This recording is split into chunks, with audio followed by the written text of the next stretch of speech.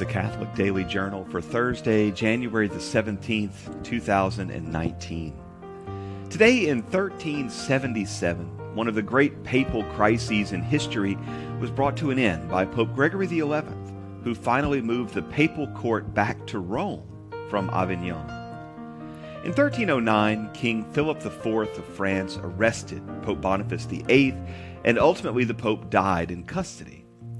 King Philip then engineered the election of Raymond Bertrand de Goth as Pope Clement V, and he refused to leave France in the protection of King Philip, and so did his successors. Despite King Philip's death only 5 years later, the entire papal court, and what we would call the Roman Curia, lived and operated entirely in Avignon, France for 67 years, until today in 1377, when the so-called Babylonian captivity of the church finally came to an end.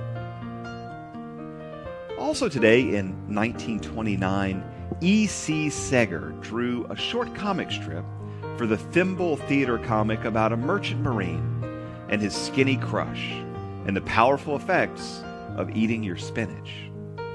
Popeye the Sailor Man went on to become a cultural icon with drawings and cartoon television and a live-action movie starring Robin Williams.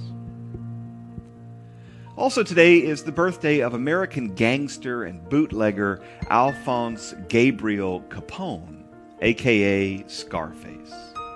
He was the head of a crime syndicate called the Chicago Outfit and has become an icon of Prohibition-era organized crime. His crime career only lasted 7 years, and he was ultimately jailed for tax evasion and mail fraud. Movies like Scarface and the Godfather trilogy may have romanticized organized crime to some degree, but at the time, Al Capone's violence and his temper made that impossible.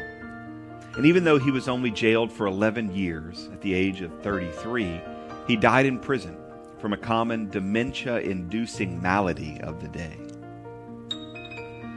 Finally, today is the birthday of Pope St. Pius V, who was elected just after the Council of Trent to implement the many policies established to confront the rise of the Protestant heresy in Northern Europe. Pius V established the Holy League, which was ultimately responsible for stopping the Eastern Muslim invasion. He formally excommunicated Queen Elizabeth I for the persecution of Catholics in England. And his name is on the standard version of the Roman Missal, which is what we know as the traditional Latin Mass, or the extraordinary form of the Roman Rite since Pope Benedict XVI. Pius V decreed that any priest in the Latin Church could use the standard form of the Roman Rite. Before Trent, priests in England were expected to use the Sarum Rite, and those in France were expected to use the Leonine Rite, and so on and so forth. Pope Pius V and his mandate from the Council of Trent made the Counter-Reformation possible, and had not so many political motivations co-opted young Protestant groups all over Europe, that heresy may have been wiped out. The Catholic Daily Journal is supported by listeners like you. For more information, visit CatholicUnderground.com.